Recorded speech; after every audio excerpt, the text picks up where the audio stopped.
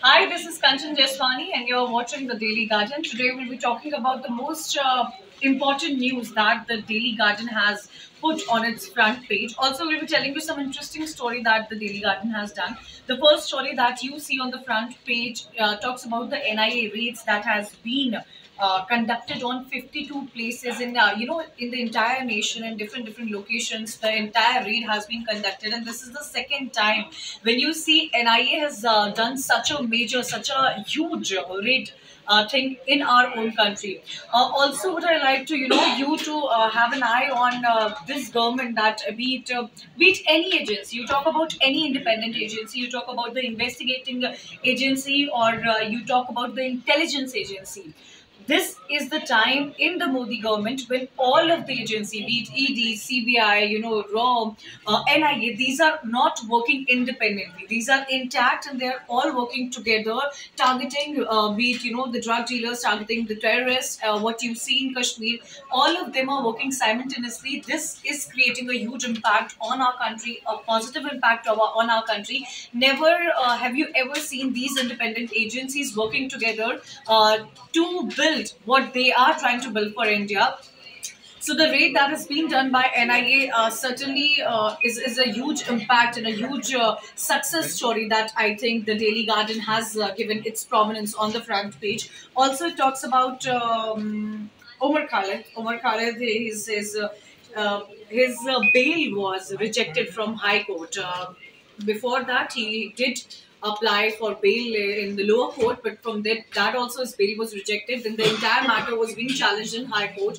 The verdict was kept under safety on 9th of September.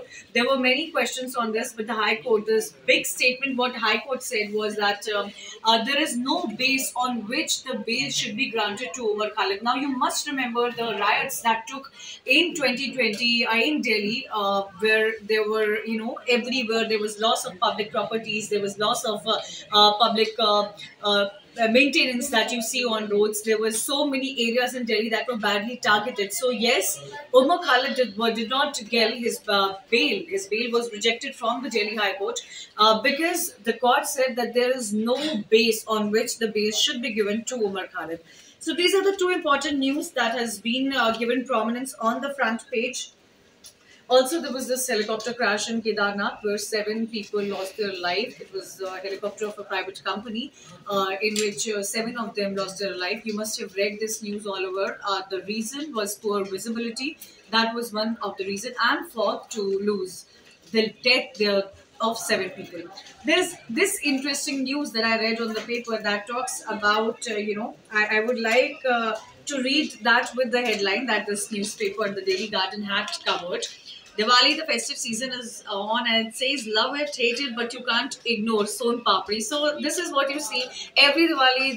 Pass the parcel game is on, and in every household you send Son Papris. People receive Son Papris. So this is a very interesting, very light article that I went through, and also Monday, which was declared as the worst day of the week by the Guinness World Records. And this has created a very good sensation on Twitter. If you see Twitter, there are many remarks because we always used to say that Saturday, Sunday being your week off and being a non-working day, Monday has been considered by the Guinness Book of World Record the worst day of the week. So these are the most interesting and important news on the Daily Garden. For more updates, keep reading and watching the Daily Garden.